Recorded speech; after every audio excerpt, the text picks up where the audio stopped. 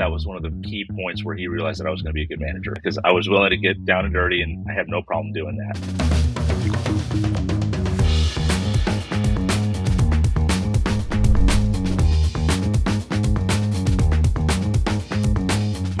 Thanks so much for joining us today. Today I have Max Sanchez, who is an experienced IT leader. He's here to tell you all about what it's like to be a leader in the IT space, give you some hints and tricks of things that he's learned, and help you as a new leader learn to succeed. So Max, why don't you tell us a little bit about yourself? Hi, everyone. So a little bit about me. I started out in the tech space in about 2004, started working at Rackspace as an intern in the data center, and worked my way up pretty quickly to a technician, then a team lead within a year, and then a manager a few years after that, and where I ran the San Antonio data centers for them. I've worked for a number of companies, small, large, from Rackspace and Amazon to smaller local companies, and led teams of different sizes, shapes and sizes. Again, thanks so much for being here. Let's start first by you telling us kind of what the most important thing you've learned as a leader in the IT space is. Is it a skill? Is it, the way of working? Kind of what's the most important thing that you've learned so far? The most important thing I would have to say is never stop learning. Always keep learning whatever you can, especially in the IT space. You have to know what your technicians are talking about. You have to know what they're doing in order to effectively lead them. So that's what I try to always do every day, try to learn some kind of new technology, something new that I didn't know before. And how do you kind of keep that learning going? What do you actually do day to day to make sure that you're up on the new stuff that's going on? News articles, I try to, sometimes Reddit is a good place to go and, talk to fellow geeks that are doing the same kind of thing that we're doing. And just technology articles out there. Microsoft has some good sites out there that for security issues, things like that. Great. So let's take a step back and talk a little bit about your development as a leader. What is a mistake that you've made, either early or later in your career, that you made as a leader that you learned from? And then how did you actually learn from it? One of the biggest mistakes that I've made was when I was in charge of having a data center built out for Amazon Web Services. I was responsible for signing off on all the new construction. I didn't take into account the weather, and I approved the cutting of a hole in the roof for the HVAC units, and we had inclement weather. Not great, but we were also in California. Doesn't usually rain very often there, but it did. We were running around with buckets and just putting them on, underneath all the leaks. So I learned, the biggest thing that I learned from that was always you got to not just look at what you have in the past taken a look at. You've also got to look at all the different factors of every aspect of what could possibly go wrong. I just didn't think of the weather at that point in time, and it's something that I should have. Yeah, consider all the variables when you're planning. Plan for best case scenario, but also consider the worst case scenario at the same time. Right. And also ask your peers. I should have asked some of my peers what are some of the things that I need to think about before I go ahead and approve this. Because if I had asked one of my peers, Anuraj, he told me, he's like, yeah, that happened to me, the same exact thing. So something about the rain loves to attack Amazon builds, apparently. Then moving on from that, you remembered or realized you have to remember to collaborate. What top 3 skills would you say are necessary to be a good leader? Either people skills or interpersonal skills or whatever. What do you think the top 3 skills should be for a new leader to really focus on? Probably the top skill is learning how to deal with your team, learning the skills of your team. Because each team is different, and each team is going to have different people that have different skill sets. And to me, learning what those skill sets are is a skill in itself. Because once you figure out and have that key point, then you can kind of start putting the pieces of the puzzle in place and have the right people in the right spot. One example of that is when I was at Amazon Web Services, I showed up there and everyone complained about this one technician. He was lazy. He didn't work. But when I looked at the numbers, I'm like, his numbers are better than everyone else's. I don't know what's going on here. So I pulled him in. I'm like, what's going on here? And he smiled. He goes, "You're the first person who's actually asked me that." So what I've done is I scripted most of my job. I'm surprised he admitted to it. Yeah. But at that point, I realized we had him in the wrong spot. He needed to be on a different team that was responsible for doing scripting and creating those kinds of tools. And Amazon still uses those tools today, and it saved a lot of man hours for everyone. It wasn't that he was lazy; it was just that he had scripted himself out of doing most of his work, so he could concentrate on other things. And it's great that you were able to have that conversation with him, and then instead of just firing him, you moved him to where he needed to be. A lot of people in leadership roles would have thought that he was betraying them, that he was wasting company time, and they would have just immediately got rid of him. But you realized that, no, you really have an asset here and really make use of that. Exactly. And that's why I think it's one of the biggest skill sets that you can learn is learning how your technicians work and what they're doing and what they're best at and putting them in that right place. I have a lot more examples of that, but that was probably the biggest one right there because he was really good at his job after that. He was really good at it before. He just scripted it. He was so good at it that he figured out how to code it and didn't have to do it. Yep. Another skill set that I don't know if it's a skill, but it's an effective way of leading a team is lead by example. Again, when I was at Amazon, I think it was my first 3 or 4 days in at my data center, and we had to have the network drops run by the end of the week, and there was no way we were going to be able to get it done this is on a Wednesday. There's no way we could do it on Thursday or Friday because we had construction crews in the area that we were going to be working in. So I talked to the team lead, and he said, "Yeah, there's no way we can do it. It's just not possible. I don't have the technicians to do it." I said, "Well, it's just network drops, right?" He goes, "Yeah, but we need 2 people for it." It's like, all right, well, let's go run it. And he later on told me that was one of the key points where he realized that I was going to be a good manager because I was willing to get down and dirty and start running drops with them, and I had no problem doing that. And once you do those things, the technicians or employees they respect that, and they know that you're not above them or feel like you're above them, and you're willing to do the same work that they are. Yeah, really get in the trenches and have that camaraderie. And then what about the third most important skill? The third most important skill is communication, whether it be with your supervisors or with your employees. Sometimes you get directives that you don't personally like coming down from your supervisors, and you have to relay that, and you have to relay it positively, even if you don't agree with it sometimes.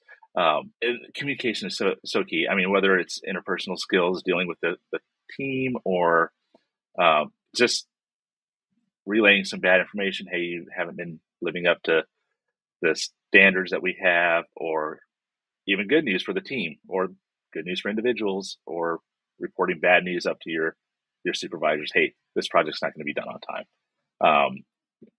Learning how to communicate can help you manage your managers and manage your team effectively. Yeah, for sure. That's definitely one of the skills that I talk a lot about on this channel. So I'm glad you brought it up.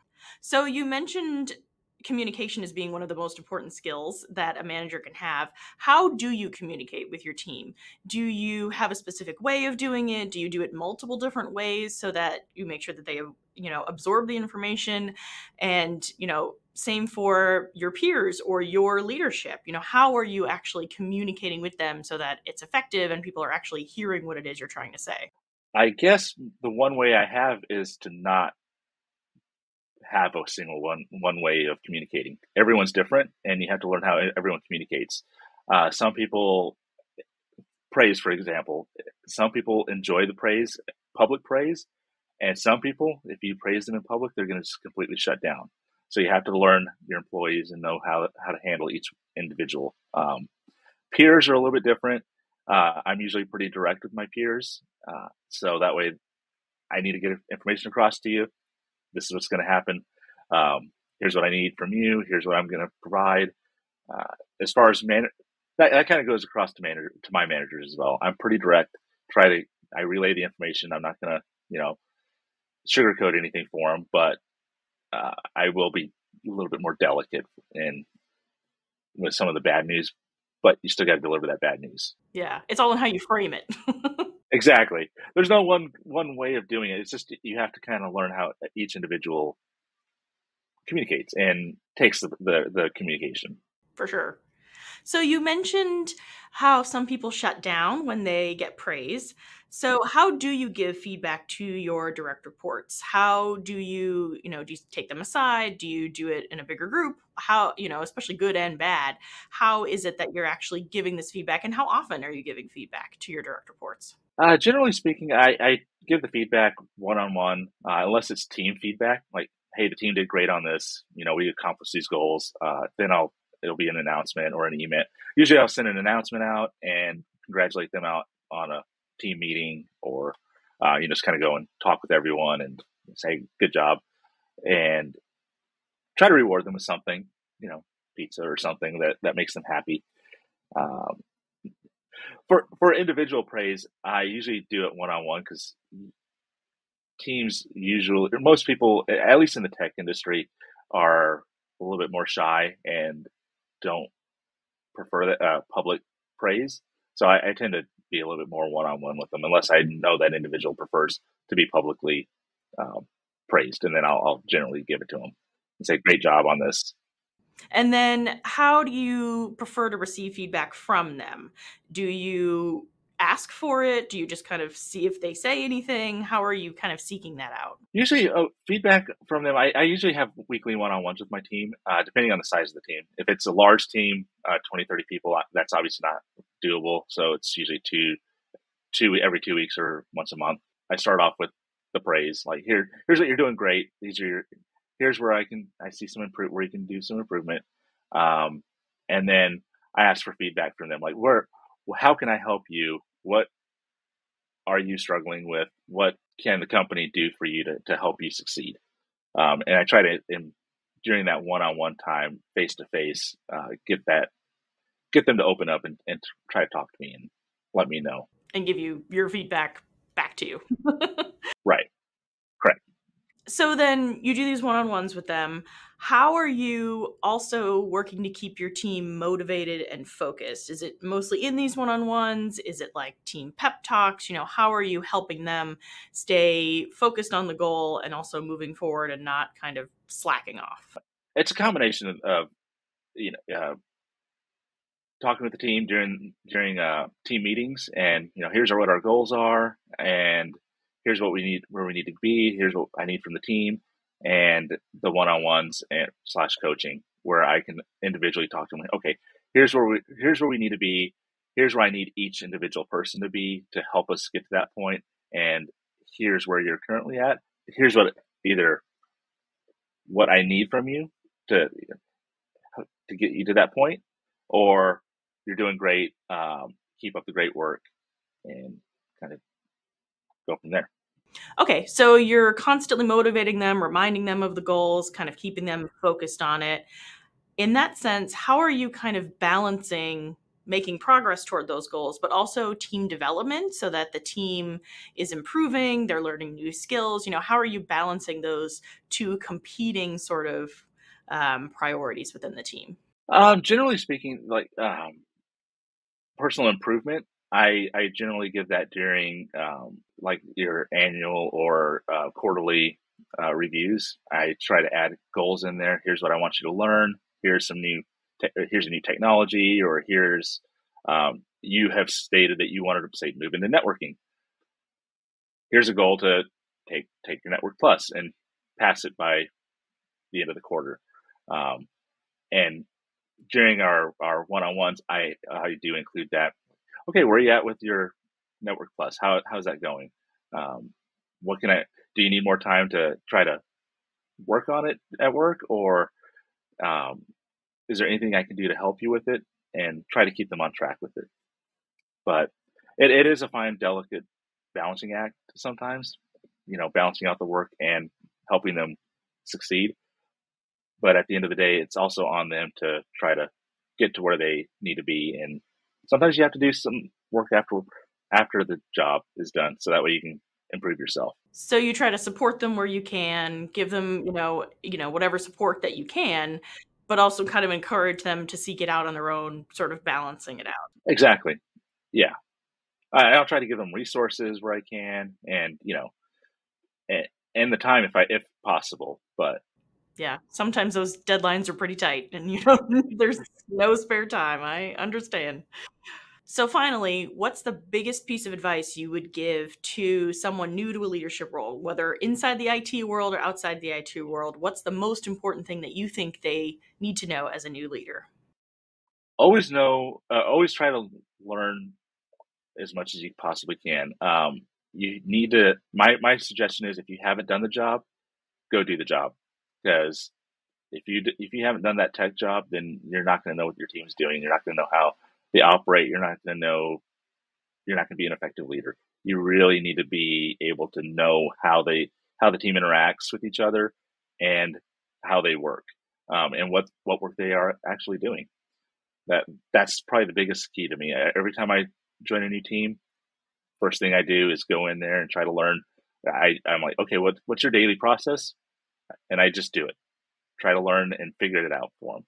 And that way, once I know how they work and what they're doing, then I can effectively lead them and put personnel where I need them. Yeah, so you're not always doing the job. You're just doing the job to learn it at the beginning, and then, okay, right. Just making sure. We have a lot of command exactly, and control managers out there that like to go in and actually do the job. No. So.